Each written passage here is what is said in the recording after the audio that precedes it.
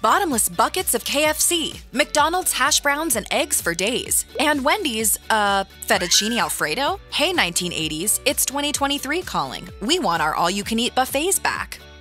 The McDonald's breakfast buffet has become the stuff of legend. If you search online for this near-mythical bonanza, very little hard evidence shows up. But the people who remember are emphatic that the buffet existed.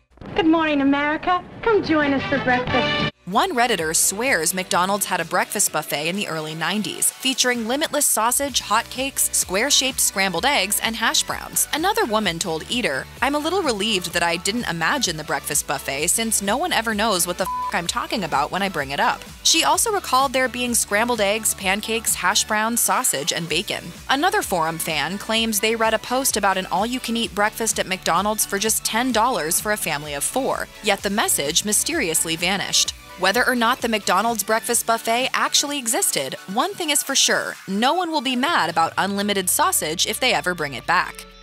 While the Taco Bell all-you-can-eat buffet has never been officially confirmed by the chain, people swear that the glorious taco haven existed in the mid-90s. One Redditor recalled they would roll out a self-serve salad bar type thing and it would have all the Taco Bell ingredients: beans, hard and soft tortillas, flat tacos, beef, cheeses, etc. Basically, you made whatever you wanted out of the ingredients. Another Reddit user claims their Taco Bell buffet existed in the 80s and had a, quote, full bar and real beef. Someone else confirmed that they used to drive over an hour to get there. One doctor who studied at Johns Hopkins told Eater that the Taco Bell Express located in her dorm had an all-you-can-eat option that let her order as many tacos and nachos as her heart desired without paying a cent, but the program vanished after a year.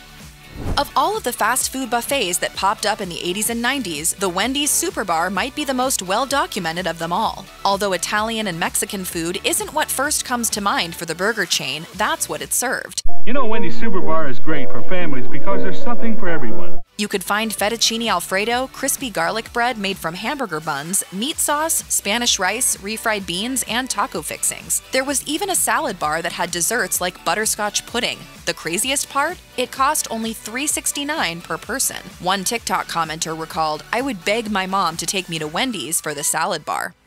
Back in 1992, Pizza Hut had already been expanding like crazy across America. That summer, corporate decided to experiment with a dine-in experience despite the fact that most of its growth was due to its delivery operation. Still, more than 2,000 all-you-can-eat buffets were opened across the nation. I have eaten all I can eat. I'm really going to be sick. Eat me.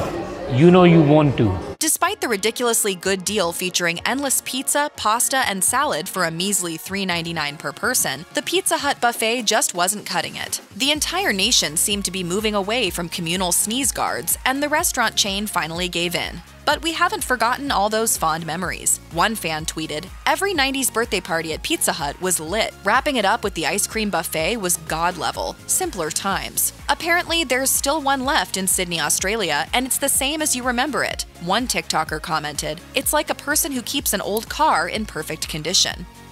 Bottomless buckets of KFC fried chicken? It's still a reality somewhere. Many believe the KFC buffet was nothing more than made-up nonsense, but as one Redditor said, "I've had no luck searching on Google, but I swear I went to one once a couple years back. Been thinking about it ever since." Food Beast reported finding one in 2012 in Southern California with towers of mashed potatoes, drumsticks, gravy, mac and cheese, and biscuits. Another Redditor confirmed their town had a KFC buffet until the pandemic caused it to close. But YouTuber Tess Cooks For You posted a video in January 2023 of a KFC buffet in Pennsylvania, and a TikToker found a KFC buffet in Saskatchewan, Canada in October 2022. Another KFC buffet in Tokyo even offers an all-you-can-drink alcohol option. But food reviewer Strictly Dumpling, who waited 5 hours to eat there in March 2023, reported that the buffet was definitely missing something. There's this common theme of just dryness. I really wish this KFC had mashed potatoes and gravy.